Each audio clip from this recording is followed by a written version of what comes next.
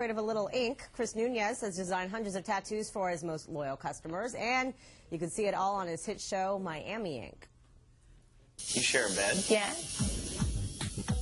Madeline gave me a little information to let my mind run free. She and her roommate, everything that they have, they share. And I asked if they share friends, and she said they do.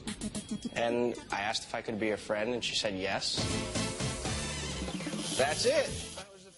And we're very happy to have him here with us. Good morning, and see how easy it is to make friends. I'm telling you. How are you? Not a bad gig, right? It's great. I mean, the fact now, I mean, obviously you have a TV show, but you've been doing this for a long time. How long exactly have you been a tattoo artist? I'm going on about 16 years now. Wow. It's been a while. And how did this whole thing start for you? Just you liked getting tattoos, and then you realized you had a talent for it, or? Actually, this all kind of stems from New York City, because when I was a kid, I was really into graffiti, and my father, as a president, if I got good grades in school, would actually fly me to graffiti in the 80s, and I would get I would get flicks of trains and check out all the pieces on the walls, and wow. You know, it was a big thrill for me, so I would do my best to get to New York. Wow, very cool. So are there any tattoos that I mean, obviously you've done a lot of them, are there any that really stand out that are your like all-time favorites, like your masterpieces?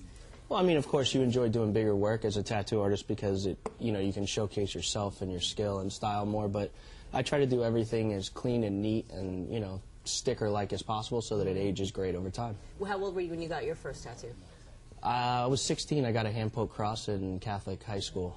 Wow, I'm sure that went over very well. And did all the nuns know about that? It was, no, I never got caught. It was great. Wow. And your parents were cool with it too, huh? No, they had no idea. Really? I hid it. Yeah, I hid it. Really? For how long? What happened when they did find out?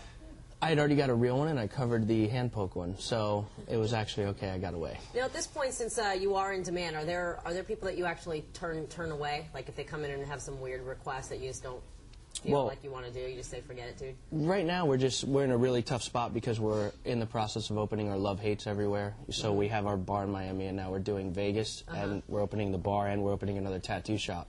So it'll be our third tattoo shop, but it'll be Vegas, so we'll be splitting our time 50-50. So we're just, it's tough right now because we're in the process of opening everything. So you're a busy guy, essentially. You don't have a lot of time for stuff. Now, also, Kat Von D, who's now on her own show, started with Miami Ink. What happened? Was it just a parting of ways, business parting of ways, or was it? I've had a million tattoo jobs, and I've quit or been fired throughout my career, and it's just one of those things. If you don't, you're in a small confines of a room, and if you don't gel, then it just doesn't work out. The work, right? Well, it's just, you're locked in one room. You want to be happy with the people you're locked in with. Got it. Well, thank you so much for coming in. It's My great pleasure. to have you.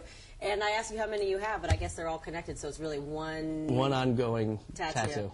All right, you can catch Miami Ink Tuesday nights on TLC. And coming up the next hour, Pam Anderson's divorce drama, which she's citing in papers filed against Rick Solomon.